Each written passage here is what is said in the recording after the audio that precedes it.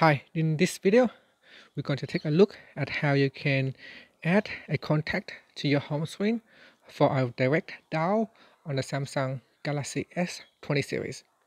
Now first tap on the home key to go back to your home screen and then go to the page where you want to add the shortcut and tap and hold on the home screen.